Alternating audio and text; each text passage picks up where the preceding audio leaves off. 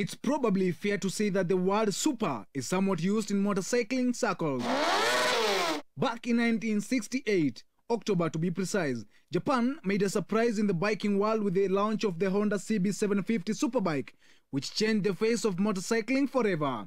The sport would rapidly grow into being the favorite of many countries in Europe and Asia, adopting motorbike riding as a big sport. Slowly by slowly, the sport ventured into African continent, with the likes of Nigeria and South Africa being the first to adopt the new sport.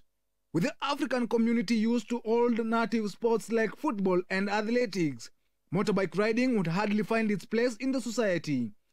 Years down the line, and bike riding found its way in Kenya.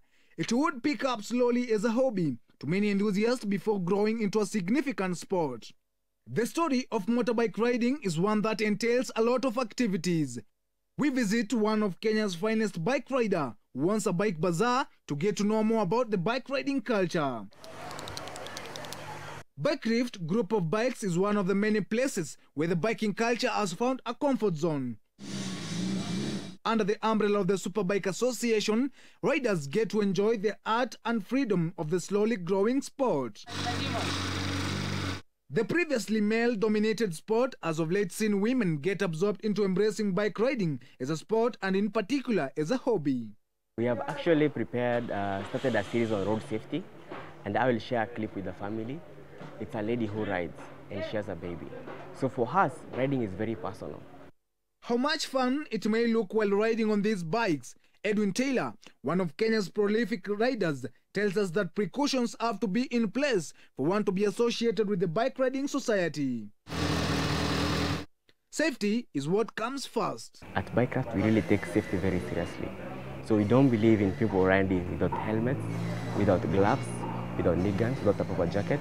With an old generation taking on the activities of the sport, it remains a motivation to the growing family of Bike Riders Association.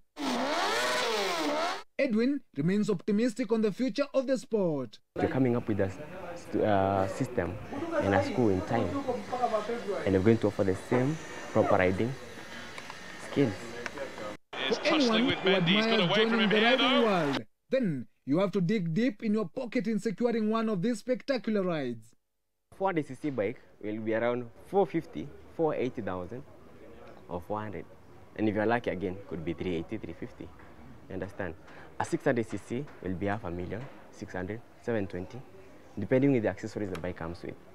The rapid rise of the sport tells a story of Kenya's growing love. With the involvement of kids in motorbike racing, the future remains bright for our country's once forgotten sport. Chris Sambu, KUTV Sports.